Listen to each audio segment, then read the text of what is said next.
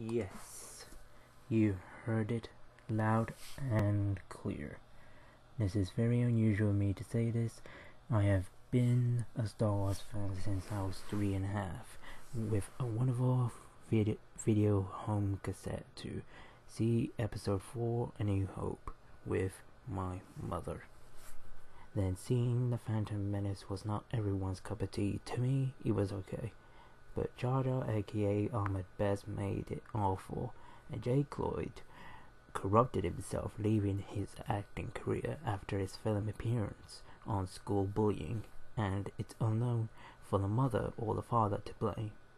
Attack of the Clones was improved well to me, and it's the public consensus least favorite of the 9 episodes in the Skywalker saga, and I strongly disagree.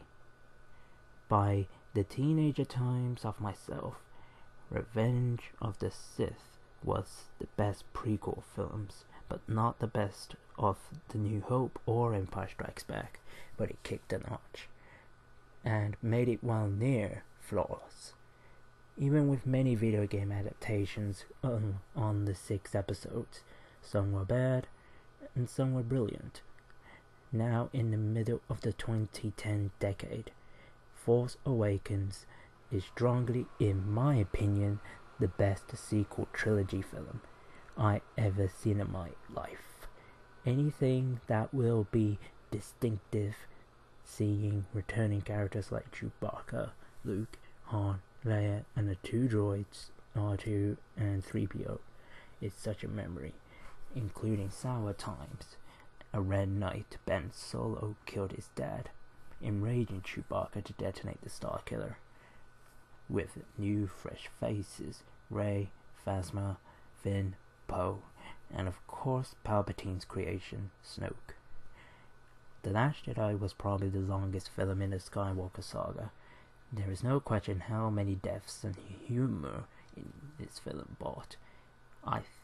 I had little less thoughts about this film as it targets resistance being out of the situation in the First Order 1 crate, which is a planet, as they were fully prepared, but the resistance were nowhere near prepared, which is my opinion, until Ben destroyed a decoy of Luke, which actually was his uncle, to vent the frustrations, as actually Luke helped the resistance to escape.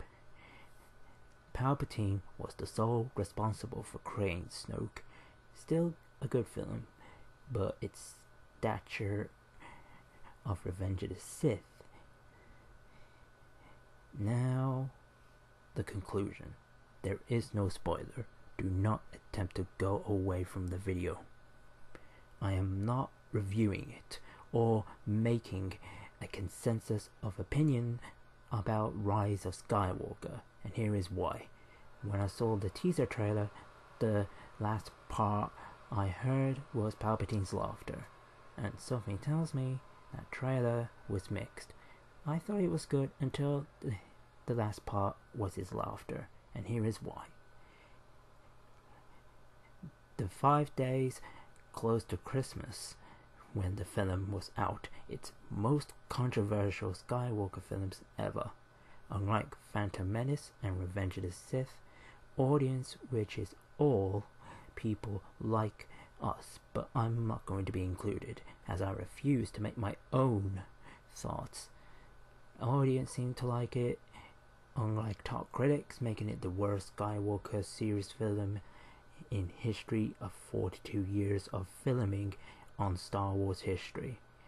Actress Daisy Ridley became heavily defensive on the film project, like, excuse me bitch, everyone won't agree with what your opinion, you might put it in your justification. Every person has the right to have an opinion, either put up or shut up. She at least admitted not everyone is going to like it, and the director was off the script on the film. Boyega has his own consensus, as he doesn't mind criticism by sending memes. Unlike Daisy, criticism is healthy, and sometimes If you don't agree with criticism or can't take it, something's wrong with you.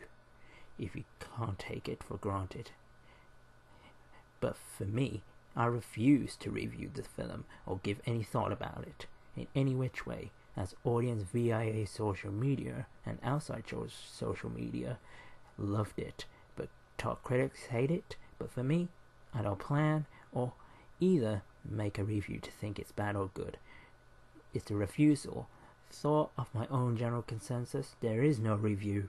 I refuse to give a verdict similar how people are not in consensus or never seen any good films like Demolition Man, for example.